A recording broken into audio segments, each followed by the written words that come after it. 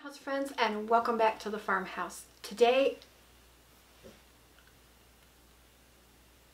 we're in the kitchen, and I wanted to bring you along to share with you my all-time favorite comfort food. Here in Michigan, the leaves are turning quickly and the temperatures have really dropped, and I am feeling all things cozy. And when I think of cozy vibes, I think of comfort food. This recipe hits all of the must-haves for comfort food in my book, and I hope you are going to enjoy it.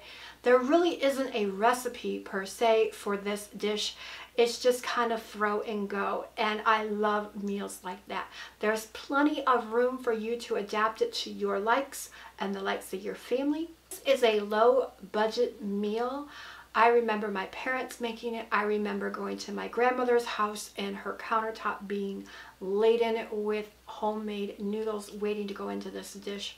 It's pretty clear that all of these things could have been found on the farm at one time, making it very low budget. It was probably made a lot during the Depression era. My cousin and I talk about this dish every time we're together and how much we love it. Just don't know how long it's been in our family, but we're pretty sure it has been there a long, long time.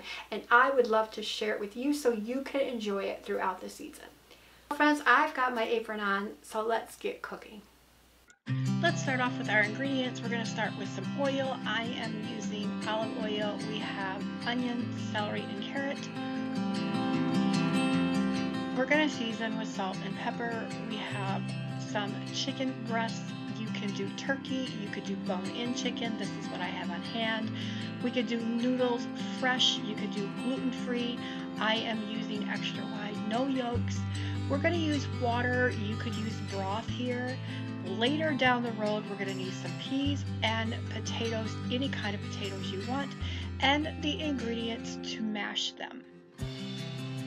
I'm just going to start out cutting up the onion, carrot, and celery.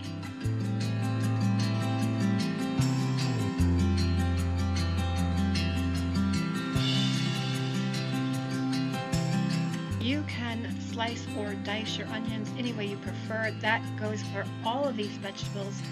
And you can totally do garlic as well if you love garlic.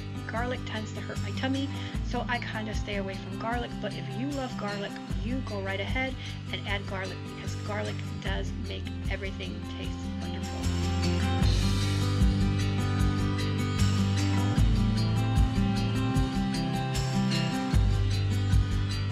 Just adding our oil to our pan and heating it, bringing it up to temperature, putting in our aromatic vegetables and letting them start to cook. We're going to season here, and you can season with anything that you like. I am just using salt and pepper. I have also used Trader Joe's poultry seasoning before, and that was amazing. We're just going to cook this down until these vegetables are tender, and at this point you could transfer it to the crock pot. We're going to add in our chicken, and once we put our chicken in, we're going to add some liquid. I am using water because this was most like my mom's recipe. I'm also adding in a tiny sprig of rosemary and a little bit of thyme, not to overpower, just a little hint of seasoning. Now again, this liquid can be vegetable broth, it can be chicken broth, it can be bouillon, whatever you like. You get this in, and then we start cooking. I turn my chicken up and let it boil a little bit just to get it cooked, and then I just turn everything down and let it simmer.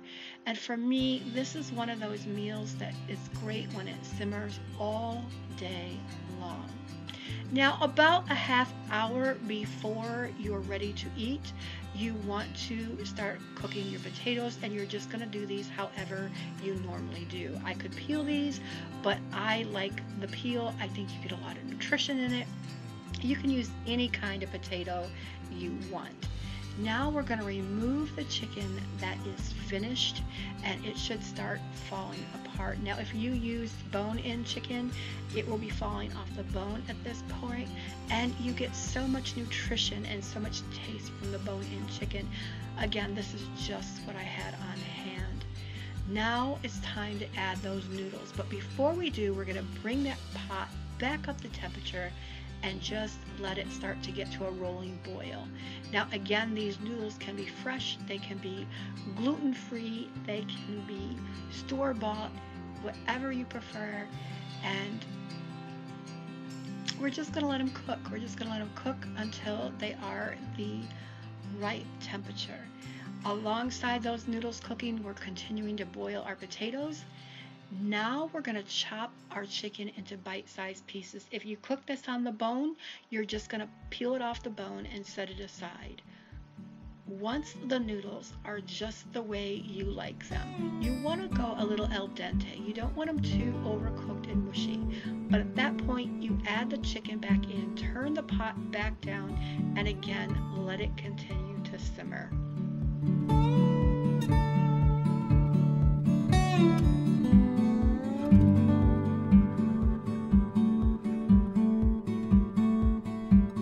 When your potatoes are done, you will drain them and you will mash them according to your usual mash style. I use a little butter blended with olive oil and a little bit of almond milk. Now, a word of advice for this part is you don't want your potatoes too moist. You want to leave them a little on the dry side. So I would advise to add your liquid a little at a time until you know that they are not too wet. This is the time to heat up the peas, and we're just going to serve them in a dish like this. So I'm going to show you exactly how I love this dish. Everybody eats it differently. Most everyone eats it this way, but a few don't. Some don't like it all together, but I do. So I'm going to start with my mashed potatoes first, and I'm going to give it a quick season. I don't usually use a lot of salt, but for this I do salt my potatoes. I'm going to ladle in my noodles, and then I'm going to top with the peas. Now these peas add a big punch of protein and flavor, and they add so many good nutrients. There we have it, friends. This is the ultimate comfort food.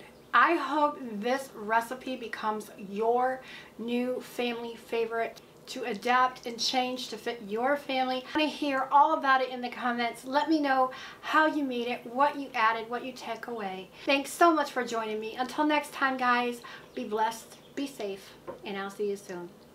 Beat me down in the comments if you will, and give this video a thumbs up. It really helps the channel to grow. If you enjoy videos like this, DIY, homesteading, and all things fun, please hit subscribe and join the Farmhouse family.